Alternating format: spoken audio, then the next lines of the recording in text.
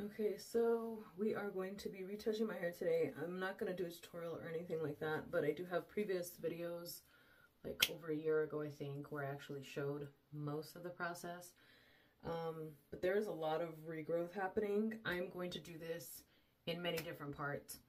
The red side, I'm going to try something new.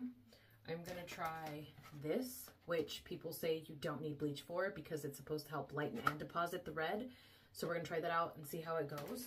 And on this side, I'm just going to go on with straight bleach, which is the way I usually do it. And I'm going to go in with volume 50 as opposed to 30 or 40. I don't recommend doing this unless you are going to be on top of your shit, because the higher the volume, the quicker things can happen, and bleach is caustic, meaning it can burn you. So you definitely want to exercise caution. I also am going to be cutting my hair. Eclipse season is telling me I need to let go a lot of old stuff, and right now, like, my hair is very long and I love long hair, but it also has like no layers anymore. So I'm thinking, and like my bangs are like completely uneven now, but I'm thinking I'm going to give myself layers and cut off a good chunk. I'm also going to be using that in spell work, because why would we waste anything when we're witches? And that's the plan. I wanted to show you guys how stylish doing your hair at home can be. So I have bleach on that half of my head, nothing on this half. Bleach is gonna stay on my head for a minute, and I don't know how long I'm gonna want to leave this on, so I didn't want to like screw myself over by adding this early, having to wash it out, and this side not being developed enough. My hair is not black, but when it comes out of my head, I'll explain this, I promise. When it first comes out of my head, it looks so dark brown, it could almost be black. But if I was to fully just rock my natural hair, it would become lighter towards the end. So my natural hair color is like, starts really dark and then it gets to like a medium brown. And if I'm in the sun a lot, it gets like little streaks of like gold, I guess. But even though it naturally lightens as it comes out, when it first, like the regrowth part is so dark, it takes a really long time with bleach just to get it to like a yellow color, and not a cute yellow color. So that's another reason why I use the 50, because I want it to work faster, and my application's pretty fast, so I'm not worried about like one side developing before I can get to the front or whatever.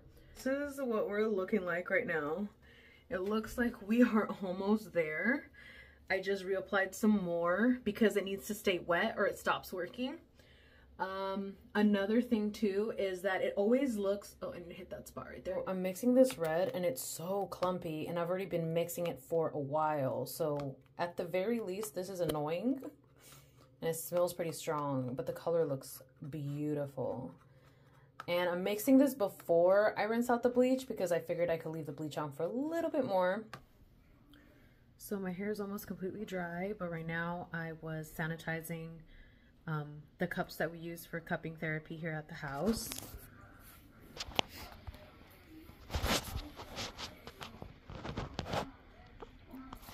So we first have to wash them with soap and water. Then we dunk them in this sanitizing solution. And I'm gonna put a lid on this in a little bit. Second bucket getting filled up. So my hair is fully dry now, and I'm actually going to cut it because it seems kind of stupid to add all this hair dye to hair that's just gonna be cut. It's like gonna be wasting my dye. So I'm gonna cut it now, but I'm gonna do it in a specific way because I'm gonna collect it and use it for later.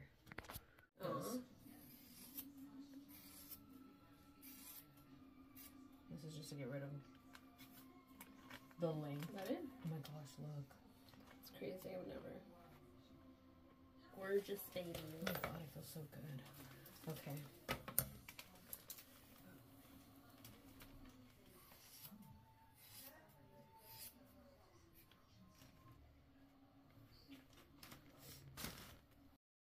So alcohol is actually really good to remove the semi-permanent hair dye. super pigmented, so it stains like crazy. As you can see, this type of shit takes all day. I added the red already. I decided to lighten that front piece. We'll see how it comes out. And I had to separate and section off. So this is it, completely washed out. The red came out really good. It's slightly darker than the bottom, but barely. And it looks like a shadow root, so I'm digging that. This side is perfect. Didn't expect anything other than that. So I finished curling my hair. And I love the way that this looks. I really do. I will be getting ready to go to the gym. Red Bull. I actually love the way that Red Bull tastes. Like the flavor, I love it. Some people fucking hate it, but I fucking love it. And I'm going to cut my sister's hair. And then I'm going to do my makeup. And then we'll see where we're at. We're going to make my intra-workout drink. I have my shaker cup with nothing but water in it. I'm going to be adding some L-citrulline for the pumps, and then some BCAAs or branched chain amino acids.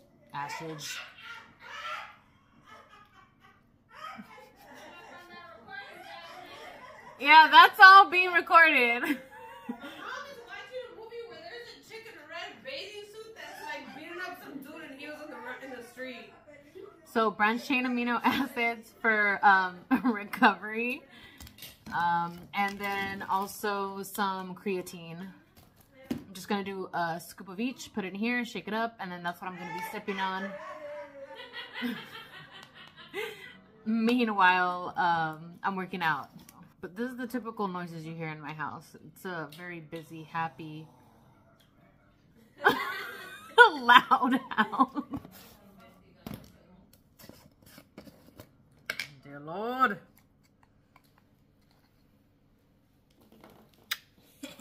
Gotcha.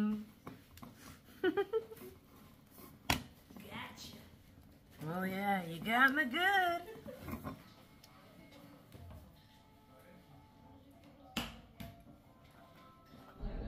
Look how short my hair looks.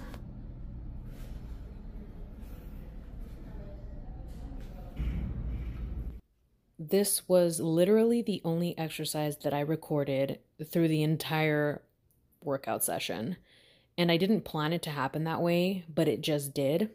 And this has to do with the fact that I'm still a little bit reserved when it comes to recording myself in public.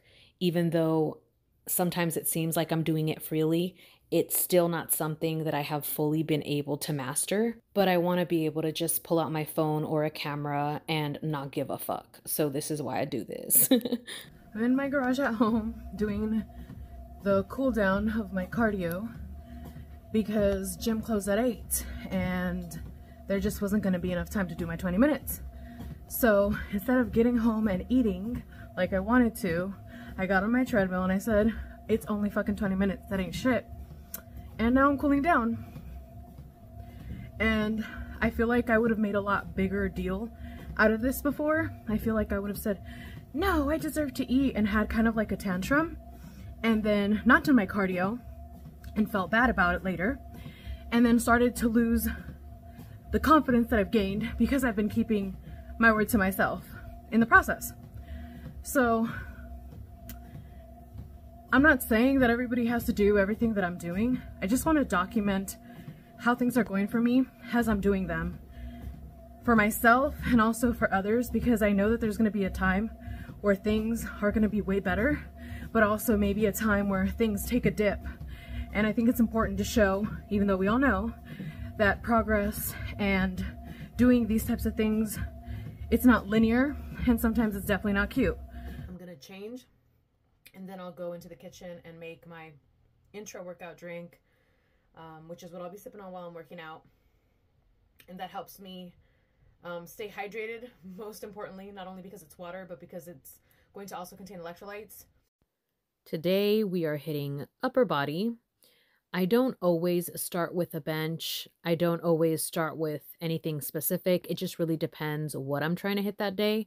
For example, if I am trying to make the bench press the heaviest movement that day, then I will warm up with a lat pull down because it'll warm up my back, which really helps me in the bench press.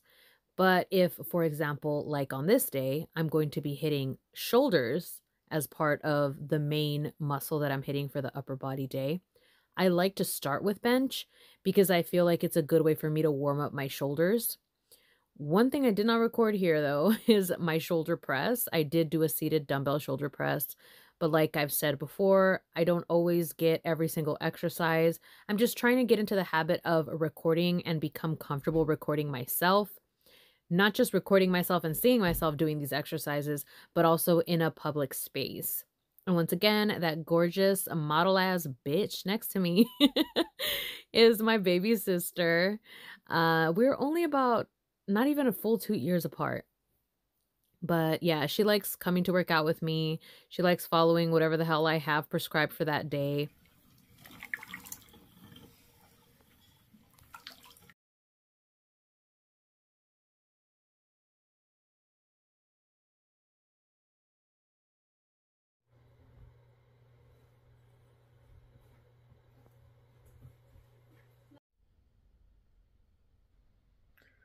Good morning. So I am just pulling some cards. This is my new reading area here. It's where I used to have my big altar and I moved that. And this is something that I find really calming to do. And a lot of the times I just pull cards to see if there's anything that's just going to make something click. And today I pulled from the Fairy Wisdom Oracle deck. I hadn't pulled from this deck in so long, and that Magic Market Fair that we're going to be doing with Zeden, which is the name of my sister's and I's business. The theme is Whimsical Fae, and it made me want to just really dive back into my Fae decks. This one I've had for, I want to say, at least 4 years. And there was a time where I was using this deck every single day. I absolutely love this deck because it's so sweet and wholesome. And it's not heavy at all. So it's something you can pull on every day. You know, because not every day, especially if you're living a stressful life or you have so many other things going on, every day should not be a day for shadow work. That's too damn much. I just pulled 5 cards, which can seem a bit excessive for Oracle if you're reading from the book, because each card comes with like this entire entry, and then it'll give you like suggestions, theme for the card, a little like story about the card.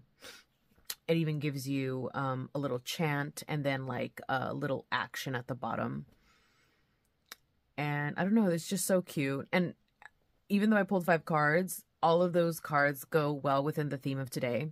Today, my friend's coming over and we're going to be doing a soul retrieval workshop. And the theme of the cards today was basically telling me to love on myself, to remember that I'm loved by the elementals, my spirit allies, basically, to surrender, not try to control everything, to be more gentle with myself.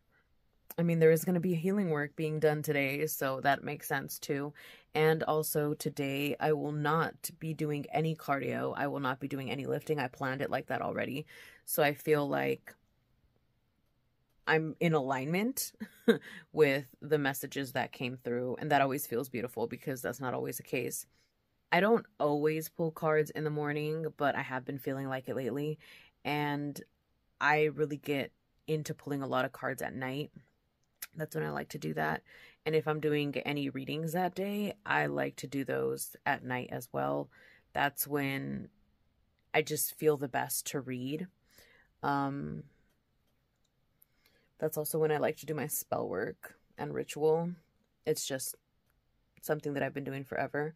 Of course, if I have to do something during the day, then I'll do it. But also, like, having the schedule that I had for the past however many years, everything just lended itself to be either really early in the morning or really late at night. LFA 40 or a 1/4 inch by 1/8. Okay, yeah, because the copper wiring is a 1/4 inch. This looks exactly the same size. So that clip that you just saw was my sister and I at Home Depot picking up needle valves, which are these things. And this is something that we need in order to fully build our percolator. Now, this right here is what the end product would look like. Well, sort of. This one's came out wrong, so we have to redo it. But we already have another one. It's just in storage. We needed to create an additional 2. Well, that's what the plan is. We might create a 3rd one on top of that, just because we are going to be now in production for making tinctures. So percolating is the method that we like to use. So it requires us to have a contraption like this. You can buy these already from like specific lab equipment type of stores or whatever. But apart from the fact that my sister already made one that worked, so we know we can just duplicate that, the one we were thinking of getting to just like not have to make so many ourselves was sold out. So here we are. But anyways, this is a new one, a new cut bottle. This is the biggest one we have. The other one's much skinnier. And then this was like, I believe, a barefoot wine bottle. So it was inexpensive to buy because we're not, well, technically my partner drank most of the wine in here, so it didn't go to waste, but we're not really purchasing it for the alcohol. If you're lucky enough to find a bottle that's a good size, that isn't too expensive and has good quality alcohol in it, then you can also use that alcohol to make the tincture.